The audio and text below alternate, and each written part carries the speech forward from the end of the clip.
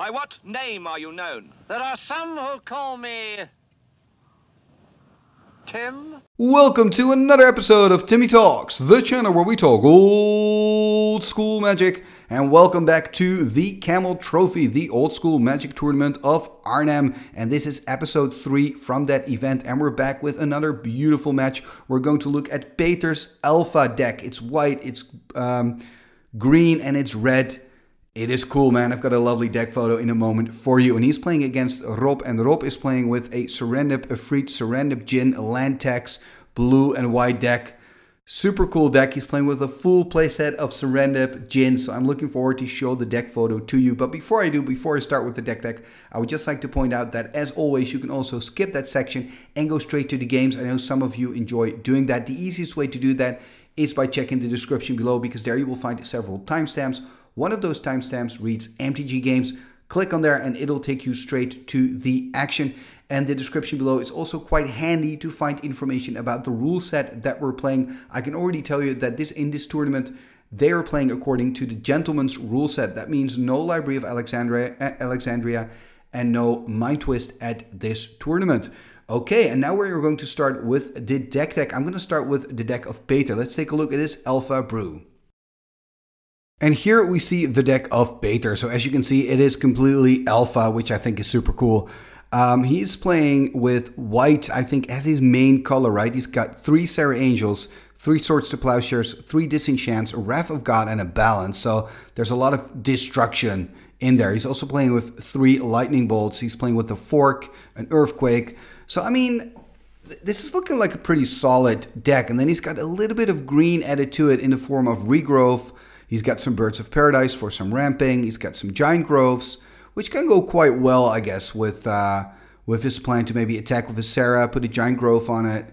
What I also like in the deck, by the way, is the Hive. The Hive is 5 to cast, and then you can pay 5 and tap to put a 1/1 flyer token on the battlefield. Now, this may seem quite steep, right? 5 mana for a 1/1 flyer, but you have to remember that back in the day, it was quite magical that you could create a creature out of nothing. The whole world of tokens didn't really exist yet, right? This was the first token card. So it's pretty cool. They weren't really sure about the power level. If you let someone just create a creature out of nowhere, what consequences could that have on the game? So this was really a revolutionary card, right? We also see Channel Fireball in this deck, which is always risky. When you play against a Channel Fireball player, it's risky, especially in combination, of course, with the bolts, right? Because he can kind of, if he's behind on life, the bolts can make sure that his opponent is just a little bit lower, and then all of a sudden the Channel Fireball works again. So, you know, it's only alpha cards, so the deck is a little bit linear, but there's still, I mean, there is a lot to it. What I'm also liking, by the way, the last thing I'm going to say about this deck before we jump over to the deck of Rob is that one black card in there, the Demonic Tutor, which is pretty cool because he only has, I believe, 1 Bayou as a dual land to cast it, but he also has the 3 Birds of Paradise, of course. So, I mean, it would be pretty cool to see Peter kind of cast that Demonic Tutor with such a weak mana base. It is possible. I mean, he does have, technically speaking, 4 ways to get to a black source with the Bayou and the 3 Birds of Paradise. And perhaps under that Bayou, it's a little bit difficult for me to see, but that's a bad land, so that would be black source number 5. So it's possible. Anyway, a beautiful deck, Peter. It's really cool you brought an alpha deck to this tournament, and I'm just curious to see how it's going to do against Rob. Let's take a look at his deck. And here we see the deck of Rob. So the first thing I notice here are the 4 Serendib Djinn. So Serendib Djinn, super cool creature, but very volatile, very risky to play with. It's 2 blue and 2 to cast for a 5/6 flying, right? So that's amazing. But then it's got a hefty cost, because at the beginning of your upkeep, you got to sacrifice a land. And if you sacrifice an island this way, Serendib Djinn deals 3 damage to you. When you control no lands, sacrifice Serendib Djinn. So you can have a scenario where you only have 1 little island. You got to sack your last island to the Serendib Djinn, you take 3 damage, and then the Serendib Djinn is also destroyed, right? That would be like your nightmare scenario. Luckily for Rob, he's also playing with 4 land tax. And land tax and Serendib Djinn, they go together so well, because land tax says if you have less lands than your opponent during your upkeep, you can look up 3 basic lands, show them to your opponent, then put them into your hand. So it's ideal to have like an active land tax and a Serendib Djinn on the table, because, you know, land tax is going to make it super easy for you to keep feeding lands to your Serendib Djinn. And remember, Serendib Djinn has 5 power, so after 4 swings, you've dealt your 20 points of damage and your opponent should be dead, right? So it should work, but it's quite risky. So it makes sense that Rob's kind of built the control package around this strategy. You need some reliability around this volatile strategy. So he's playing with, your Swords to Plowshares, your counter spells, your disenchants, balance, which is a great card to come back from behind. I also like the synergy between balance and Serendib Djinn, because with Serendib Djinn you're losing a lot of lands, but in some weird way you can turn that into your advantage with a well-timed balance, kind of using balance as this Armageddon card strategy. So I'm liking that as well. I'm curious to see if he can pull that off. He's also playing, of course, with the blue power, the Ancestral Recall, and with the Time Walk. And then he also has 4 Savannah Lions and 4 Serendib Efreets, which is, of course, the line dip kind of strategy, or as some people call it, the Fantasy Zoo strategy. So he's got that going for himself as well. So I kind of see the control deck, I see the line dip deck, and I see the land tax Serendib Djinn plan in this deck. So it's kind of 3 decks in one, you could say. And I'm just really excited to see Serendib Djinn. I think it's a beautiful creature. And let's see how it does against the deck of Peter. Let's go to the match. Game number 1 on the right, Rob with his blue and white Serendib Djinn land tax plan. On the left, Peter with his all alpha deck, starting with a Birds of Paradise. That's a great start for Peter. Are we going to see a quick Swords, for example, on the birds? Both players, of course, starting on 20, just a Plains and a Pass. Is there going to be a follow-up by Peter? There is a Badlands. He's got 1 Demonic Tutor. That's his only black card in there. It's a good one, of course. And there we see a Serendib Efreet. So early pressure. Are we going to see a Swords to Plowshares? Looks like Peter is changing his mind though, untapping the birds again. Perhaps he wants Rob to first take some damage. He's going to play a Bolt on the life total here of Rob. Going to put him on 17. Then if he would play a Swords, he would go back up to 20. Let's first see what Peter can do. Playing a Plane, so he's got all the mana he needs, which is good. There's the Demonic Tutor, finding that single Demonic Tutor in his deck.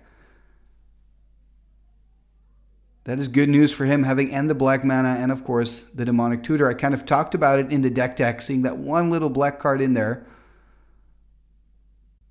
And there we see a Swords, okay. Taking care of the bird. Sorry, of the Efreet. But unfortunately, he doesn't have like any creature to put on board as well.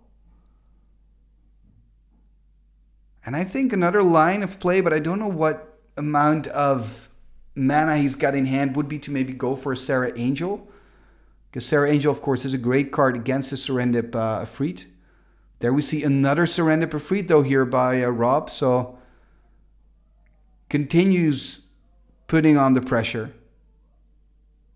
There's another Bolt, though. So Rob's going to drop to 17 again. Are we going to see a Serra Angel now? Tapping 4 for Gem Day Tome. That's not too shabby, but I'm sure if you're Peter, you would have rather had a Serra Angel here. There's the attack. He's on 20, can still take the damage. Probably going to drop to 17 here. So he's dropping to 17. There's another island. There's a Mox. I believe it's an Emerald. Kind of hard to see with the glare. Tapping 2. Disenchant on the book. Ah, that is unfortunate for Peter. That is quite tough. Another Serendib. No Serendib Djinn yet. Only Efreets. The 3rd Serendib Efreet already being played out by Rob. And I kind of feel that Peter's very unfortunate having to deal with all these Serendibs. He was able to destroy the first one. Another Bolt there. Rob dropping to 13. Does Peter have, for example, a Wheel of Fortune in hand? Is that the reason why he's just playing those bolts so aggressively? We see Rob here dropping to 11 because of his own Serendibs. There's an attack for 6. He's going to go to 11 as well. So 11 against 11. But the board's looking quite well for Rob. There's the Serendib Djinn. 5/6. Card from Arabian Nights as well. So Serendib Efreet and Serendib Djinns on the board here. Another mountain for Peter. It's not looking good for him. Yes, he can at least jump block for once with the birds. But then he'll still drop to 5. There we see him tapping 3, tapping 4. What are we gonna get? No, he's changing his mind, untapping again. What is he gonna do here? Tapping a green, a fireball. Is he playing oh, he's playing a fireball on his own birds. That means he's got a balance in hand, probably. Now he's gonna play a balance. Oh, balance! Are we gonna see a counterspell though? No, he doesn't have 2 blue. At least he's got the swords. So he sorts his own creature to go back up to 16. But this balance is marvelous. This is the lifeline that Peter needed. So fireball on his own Birds of Paradise followed by a balance. That's kind of getting him back into this game. Rob now in top decking mode, and I believe Peter is as well. Let's see what they're going to draw. Tapping 4, there's a Jade statue. But a counterspell on the Jade statue here by Rob. Drawing a card, passing turn again. And to be honest, I thought Peter was toast, but that balance changed everything. He's also playing with 1 Wrath of God, I believe, in his deck. So Wrath is another one of those cards that can get you back. And both players just, drawing cards, passing turn. 4 cards in hand already for Rob here, but he cannot really find anything useful. Perhaps he's got a lot of solutions in hand, like Swords to Plowshares, Disenchants, Counterspells. There is Chaos Orb. And a pass. And also Peter not doing much. Okay, there's a Savannah Lion, so that Savannah Lion can at least deal some points of damage to Peter. Peter being on 11. And there we see a Jade statue. Are we going to see a counterspell or a disenchant? I'm kind of expecting something here. Yep, there's a counterspell here from Rob. So Rob probably just having a lot of answers in hand. There's a fireball on the lion. It's of course interesting to think, would you've played the fireball first and then the Jade statue? So that maybe your Jade statue isn't countered. Then again, Rob's got a lot of solutions to artifacts in his deck, especially artifact creatures having access to disenchant and swords. So these are the questions. And of course, Rob also had the Chaos Orb. So perhaps it was better to play the Jade statue first. There we see a City of Brass and a pass. He's tapping. What is he going to tap? It's kind of hard to see with the camera, unfortunately, because of that angle. But I believe he's tapping 2 white. Okay, there's the Hive. So he's tapping 5 mana for the Hive. There, oh, a Divine Offering. That is painful because it's going to give Rob 5 life. He's going to go up to 21. It's such a great target for Rob to play that Divine Offering on the Hive. And the Hive, of course, such a beautiful card, such an epic card in old school. There's a land tax. I wonder if he can actually use the tax. 2, 5, 7. And I believe 8 or 9 lands on the side of Peter. So he can start using the land tax. And that is good news, because if you're Peter, you want to find creatures. You want to find something to put pressure on the board. And there are 3 basic lands. And he can now shuffle up. And if he can find a Serendib Djinn, and if it can stick to the board, that would be great for Rob.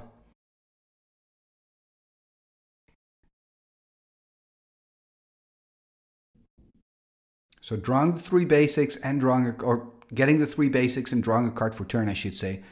Playing out a Plains. And passing the turn, it seems. There is a Soul Ring here by Peter. And passing the turn. So Peter just not doing a lot. And he tried to do a few things, but it got countered away by Rob. And yeah, that's a little problematic for Peter here, because he's really giving Rob all the time he needs to kind of rebuild after that balance. To find his Serendib Djinns. He's got so many lands now. So those are the 3 lands, then drawing a card for turn. So I believe he's got 11 cards in hand at the moment. He's probably going to discard a couple of basics here. Or is he going to play something out? Or are we going to see, okay, a Psyblast here on the life total of Peter, going to drop to 7. That's of course a way to win the game as well. He's got, I believe, multiple Psyblasts in hand. He's going to discard 2 basics, I believe, and pass the turn, so 7 in hand.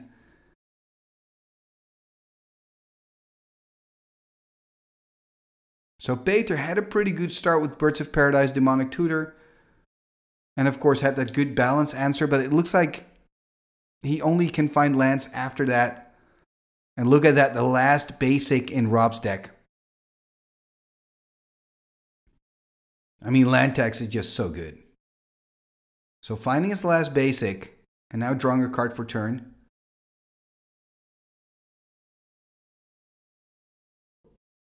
Playing the plains.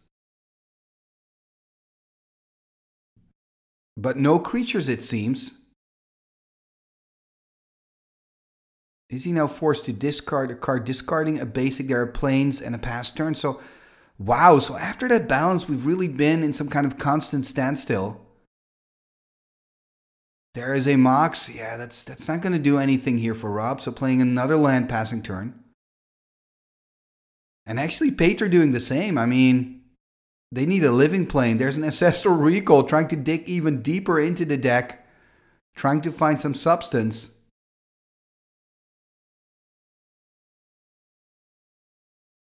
And then I guess he can draw for turn, right? Or didn't he play the Ancestral Recall on end step? I mean, if we look at the creature base of Rob and what he still has in the deck, I mean, he still has his Savannah Lions in the deck. We haven't seen those. He still has 1 Serendib Ep3 and he still has 3 Serendib Djinn. So I'm a little bit surprised that he cannot really find anything after drawing so many cards. And remember, there are no basic lands in his deck anymore. Now he finds a Lotus. Really cool Black Lotus, by the way. Very beat up copy. It probably saw some sleeveless play back in the day. And now we see, I mean, Rob looking at his hand, he's like, what can I do?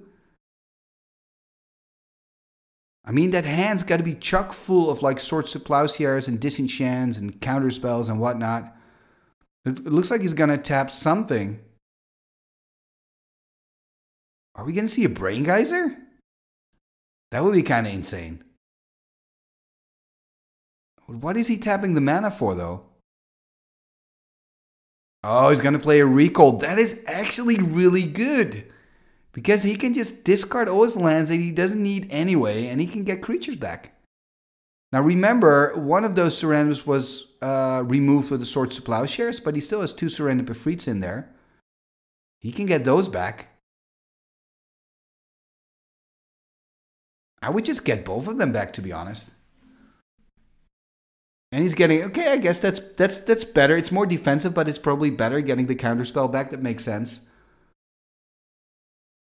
So now he's going to play out that Serendib.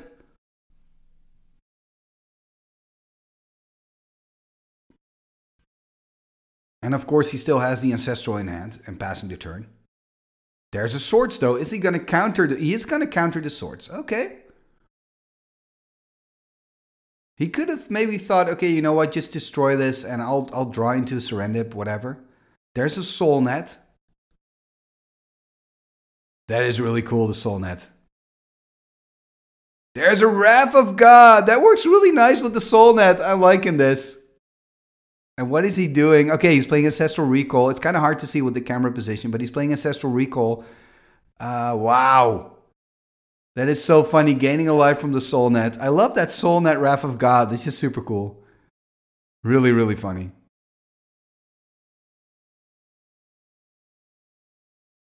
But, I mean, still, it's not going to solve Peter's problems, but it is a very cool move, Peter. I like it. There is another, the last Serendib Ep3 here. I mean, I wonder how long it's going to live.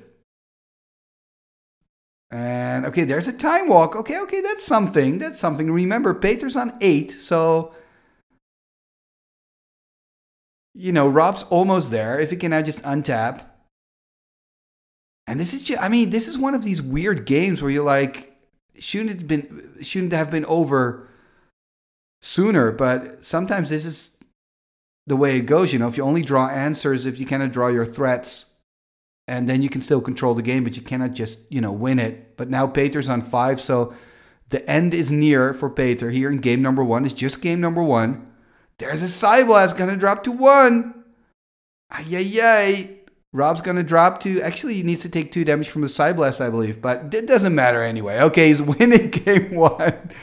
I mean, come on, this was endless. I think, Rob, you played out all your lands in your deck, or you discard them in your graveyard, one or the other, but man, so many lands. And also, Peter, you were on a huge land pocket. I loved your play with Soulnet, Wrath of God. That was very classy. I also really enjoyed your balance play. So anyway, both players are going to go into their sideboards, and we'll catch back up with them in game number 2.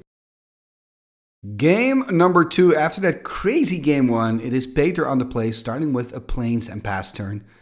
So no Birds of Paradise for him. Look at that, Rob starting with his beat up Lotus. That is a great start. Also tapping, there's attacks. Ooh, second the Lotus. Oh, look at this opener. That's insane.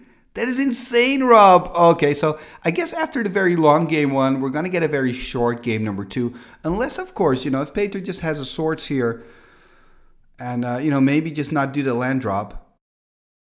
So choosing here to kind of say, okay, you've got the text, I got to live with that.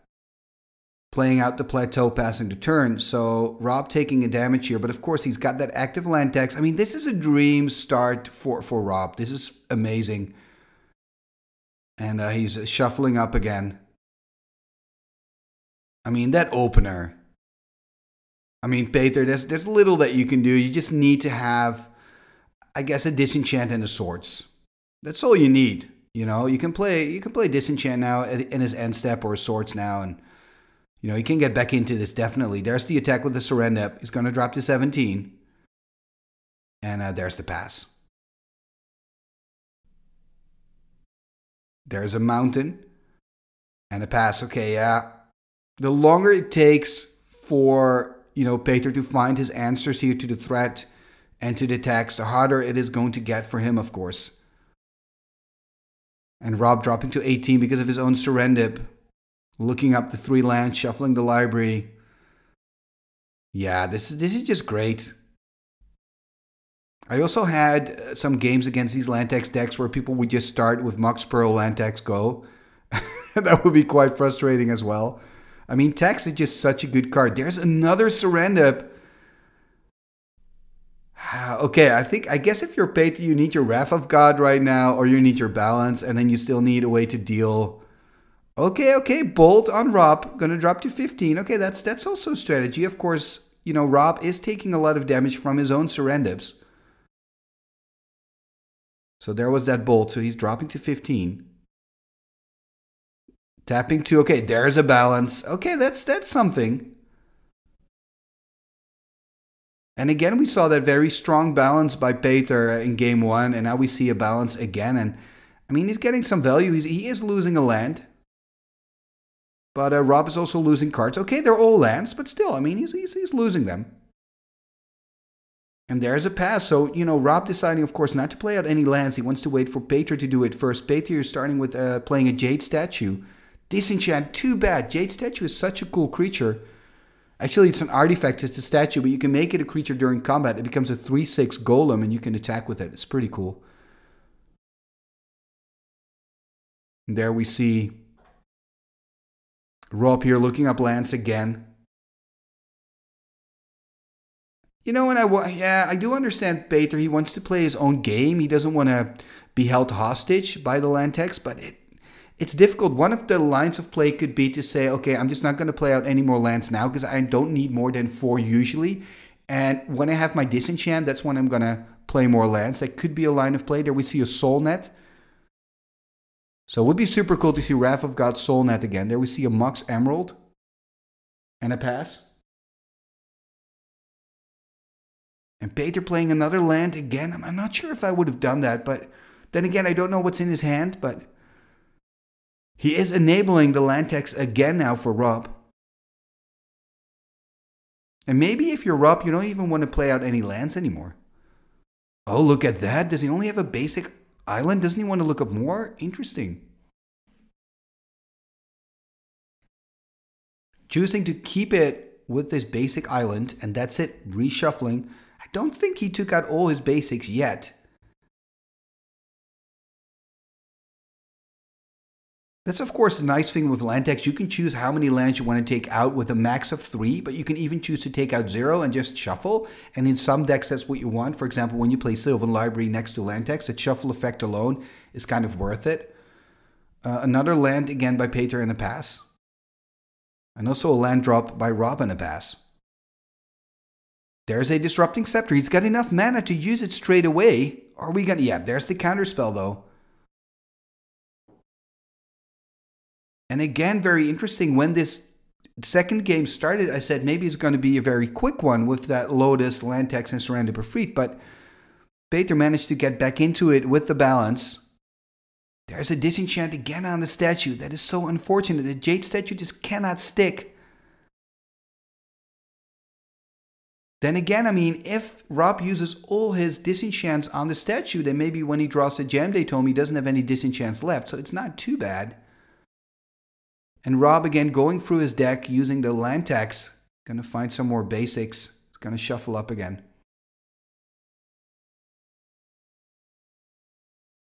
So there are still basics in that deck.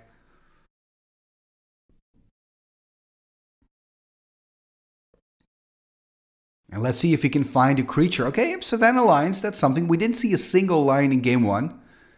Which was pretty weird because I felt like Rob was going through his whole deck that game, but didn't see a single Lions, I believe. And he is playing with 4 of those. Just a pass by Peter, attacker with the Lion, Peter dropping to 12. And here you can kind of see the strength of having counter magic, disenchant swords. It's so hard for your opponent to get anything actually to stick on the board. Like I'm expecting a counterspell or a disenchant on this as well. Here you go. There you've got the disenchant. The Hive actually a great card against the Savannah Lion, right? Because you can just make a token that blocks the lion dies and you lose the token, but you can remake it. Okay, there we see a swords here on the Savannah Lions. So that's something. There we see a Chaos Orb and a pass. So there are just so many answers in the deck of Rob, which is super annoying to play against. But it's obviously what makes white-blue such a great control color combination. There we see another Plains and a pass. And Peter again, just like in game 1, at a certain point he's through all of his resources and he can't really do anything anymore. Here we see the Serendib Djinn by Rob. So there's our 5/6 powerhouse again. Which is pretty sweet. And Rob pointing out the synergy between land tax and the Serendib Djinn here. So he's going to start sacking his lands to the Serendib Djinn, and that will help him activate the land tax. There's a chump block, and he gains a life from his own bird. I mean, he's got enough mana, so why wouldn't he chump block? There is a strip mine and a pass. There is another bird. Okay, I mean, he can block it again on the bird. He's going to lose a Plains again. He's got so many lands, so he really doesn't mind. There's the attack. Like the Hive would have been great right now, because with the Hive, he could create tokens to keep blocking the Serendib and kind of forcing Rob to sack all his lands. But then, of course, Rob probably would have used his Chaos Sword. But still, it is a pretty good weapon against the Serendib Djinn, I guess, the Hive. And the cool thing about the tokens and regulation is that tokens now actually go to the graveyard before they kind of disappear. So if you've got a soul net and your token dies, you can actually pay 1 and gain a life from that. So that's a recent ruling change. There's an attack again, so he's going to drop to 9 here. And there's the pass. So Rob, you know, he knows he's controlling the board with his 1 Serendib. There's no need for him to play out anything more. Wrath of God, though. Wrath of God. counterspell mana drain on the Wrath. Oh, that is unfortunate. And a Side Blast. He's going to drop to 5. Because he's on 9. He's going to drop to 5. And he's going to die to the Serendib. He's going to untap. Yeah, he's showing the rest of his hand. And he's won this one with Serendib Djinn. That is style points, my man Rob. Thank you for bringing your Serendib Taxes deck to the table. And also a big thank you to Peter. You have a beautiful deck. And you did your best, man. You did your best. I loved your balance play with that Birds of Paradise in game number 1. That was absolutely epic. But Rob winning here, he's got the stronger deck today, winning at the Camel Trophy, winning this game because we're still in the Swiss round. If you enjoy these matches, by the way, make sure to tune in next week again because then we have more action from the Camel Trophy. And that was the episode of today. Now, if you enjoyed this video, please let me know by liking, leaving a comment, and sharing it on your socials. All these things are completely free and it really help the channel move forward. And if you're new to the channel, welcome to Old School, welcome to Timmy Talks. Please take a moment to subscribe and ring that bell. Okay, and now there's one last thing that I would like to tell you before you go away, and that is please take a moment to have a look at my Patreon page because Timmy Talks has its own Patreon page. You can find it on patreon.com/Timmy Talks, and through Patreon you can support the channel financially. So if you want to help me keep the channel afloat, please consider becoming a patron. It already starts with $1 a month, and the cool thing is with that dollar you can actually join the Timmy Talks online tournaments. We have events every couple of months, like I organize something to thank my channel members and patrons. So if you want to be a part of that, join the Patreon program. Like I said, it's just $1 a month, and there are some other perks attached to it as well. You get access to the Timmy Talks Discord, and your name will be mentioned in the end scroll. What end scroll? This end scroll. What shall we do with the drunken sailor? What shall we do with the drunken sailor? What shall we do with the drunken sailor? Early in the morning, way hey and up she rises, way hey and up she rises, way hey and up she rises. Early in the morning, put him in the longboat until he's sober. Put him in the longboat until he's sober. Put him in the longboat until he's sober. Early in the morning, way hey and up she rises, way hey and up she rises. She rises early in the morning. Pull out the plug and wet him all over. Pull out the plug and wet him all over. Pull out the plug and wet him all over. Early in the morning. Way hey up she rises. Way hey up she rises. Way hey up she rises early in the morning. What shall we do with the drunken sailor? What shall we do with the drunken sailor? Put him in the scout to the hood, my son. Put him in the scout to the hood, my son. Put him in the scout to the hood, my son. Early in the morning. Igitus figitus sumba kazee.